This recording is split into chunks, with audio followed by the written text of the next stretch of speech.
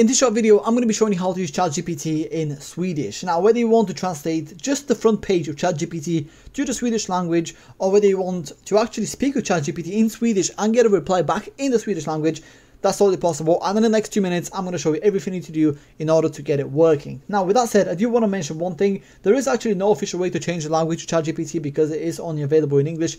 If you take a look on the left-hand side here, there is no settings button to change anything really, but there is a way around that. Now, I am using Google Chrome on a Windows PC, so if you're using a different browser, operating system or device, then the process might be a bit different for you. But just to give yourself the best chance for this to work, no matter what device or operating system you're using, make sure that you are at least using Google Chrome, because I'm not sure whether any of the other browsers have this feature in them. So once you are on the page with ChatGPT, simply right click on the screen and then click on Translate To. As you can see, mine already says Swedish here, so the second I press this button, it's going to translate the entire page.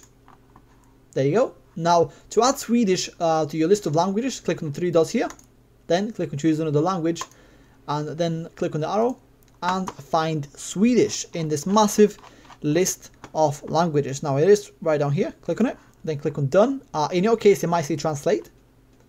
Click on that, and it will automatically translate the page to Swedish. Now, when it comes to actually getting your output in the Swedish language, you don't need to do anything. Simply talk to ChatGPT in Swedish and it will automatically detect your language and give you an answer in Swedish. So to test this out, I've actually copied and pasted the phrase from Google that says, "How are you?" in Swedish, and let's see what it comes back with.